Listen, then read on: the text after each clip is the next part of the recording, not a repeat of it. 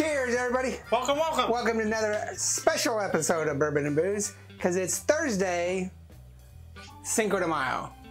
Muy especial. See, I knew you were going to say something that's going to probably get us in trouble. What? I know you said very special, but still.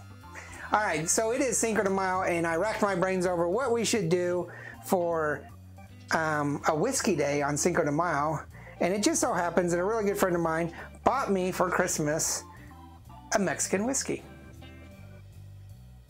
Are you with me? Mm-hmm. Contra de Mexico? So we have a Mexican whiskey from my good friend Franco, who is our big tequila friend in our group. And this is Abasolo. Abasolo?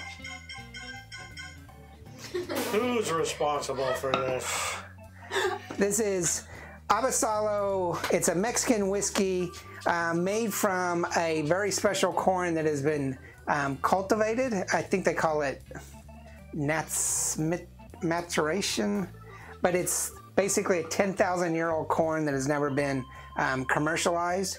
And so there's it's a special kind of bringing the parent plant to the child plant on and on, kind of like sourdough, I guess, for 10,000 years. And it's only available, this corn is only available in certain regions of Mexico. And if you look at pictures of it, it's a big, squat, fat corn that's white. And so they do basically the same kind of maturation, fermentation, stuff like that to make this whiskey. It's a little different process, but it's 100% corn. So it's going to be a very straight corn whiskey. It is proof at 43% or 86 proof. No age statement. It's aged in new oak barrels and sometimes used oak barrels. And the cost is actually really reasonable, $40.99 here in the U.S. I don't know how much he bought this for because he got this. $49 what? $40.99. He bought this in Mexico. I got my tax stamp and everything on it. It's legit, man. It's a legit. And you were trying to open it early, and I got mad at you because we never do uncorking episodes. But I wanted to do that for this because it is Cinco de Mayo, which, by the way, is a holiday that's celebrated mainly here in Texas.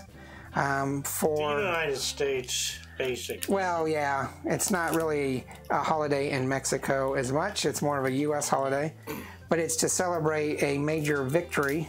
But it's a minor holiday in Mexico, and it's a major reason for college kids to get drunk. Okay. It's to celebrate a major victory of the Mexican army over the French back in 1863, I think, when the French tried to take over Mexico. I was going to do it, but I didn't.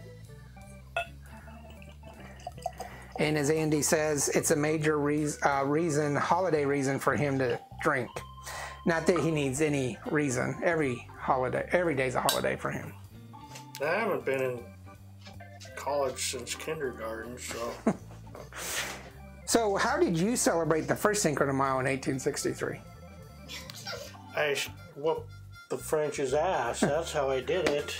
Great. All right. So right away you can tell how light this is. So it's going to be very light because of the corn. And it didn't have a age statement on it? No age statement. So it's not in the barrel for that. I don't know what the rules are in Mexico. Here it's got to be at least 2 years, I think, to be considered. Maybe they didn't even charge. Oh, wow. Char the barrels. No, it's going to be a charred barrel. Very sweet. Yeah, we've tried mellow corn and Platte Valley, which are 100% corn. And it's got a very similar, but it's got an odd aroma to it. So this is kind of like, on Tuesday we talked about Balcones being a whole new genre of itself. This definitely is a different genre. Mexican whiskey, I'm going to have to try. There's several different brands. It's got a very strong, sweet, I would say, corn kind of aroma to it. A little bit of vanilla.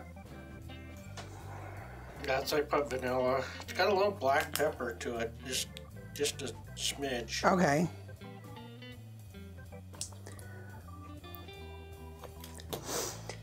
some tobacco too.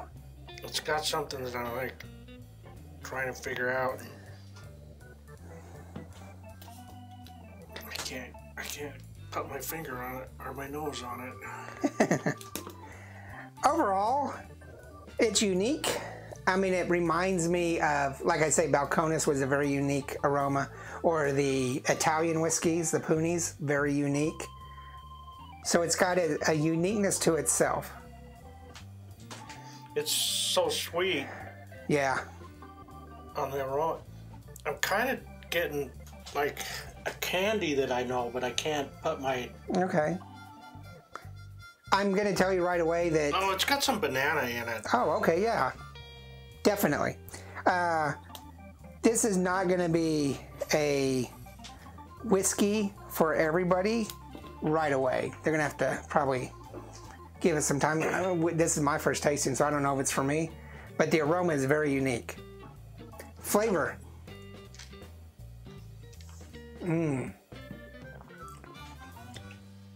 Semi-sweet, cooling, some mintiness to it.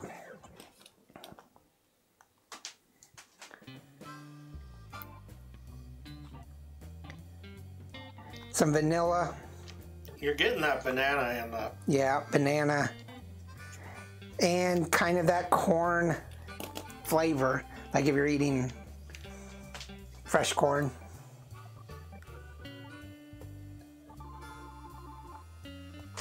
I do like the flavor much more than the aroma. And like I say, I don't dislike the aroma.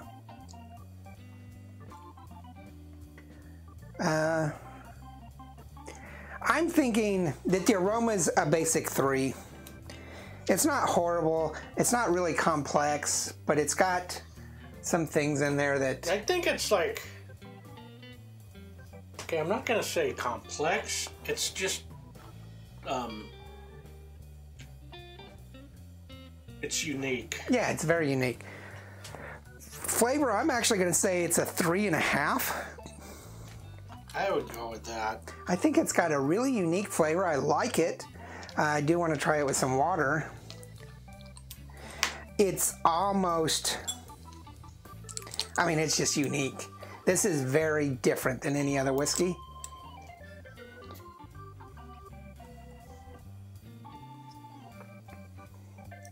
So water takes away a little of the coolingness and kind of increases that banana, but it doesn't change anything on the flavor to me.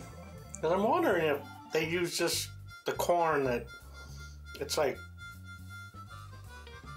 it's very popular in like middle Mexico, where they kind of let it get moldy and they eat it, and it's like kind of weird. That's really weird to me, but yeah, I don't know. I've seen it on some of the shows and stuff, and it is a big kernel and stuff, so... It might be. This is really interesting, really good. I'm glad that we're doing it for Cinco de Mayo, because I do like tequila, but I want to do something different, so... I think the water with the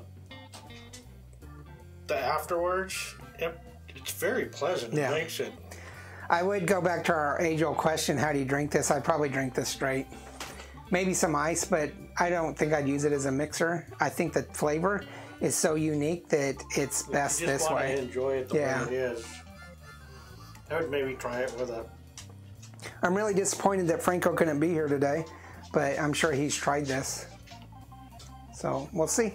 But tell us what you think. Have you tried a Mexican whiskey before? I know there's 2 or 3 out there. Almost all of them are available in the U.S. This was available in the U.S., at least in Texas, even though this bottle came from lower Mexico, I think, around Mexico City. What's the verdict?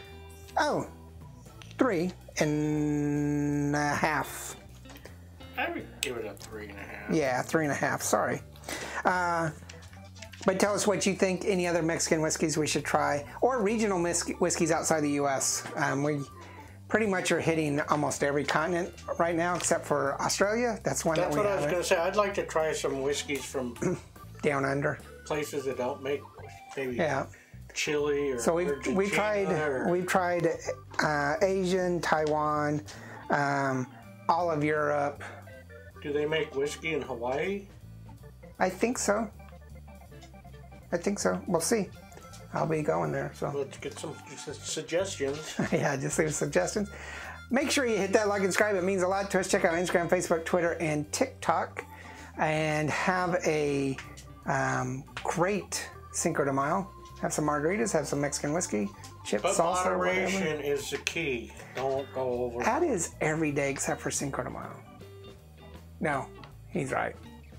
Moderation. It's even in our tagline. So, have a great holiday. Remember, there's no bad whiskey. There's only good whiskey and great whiskey.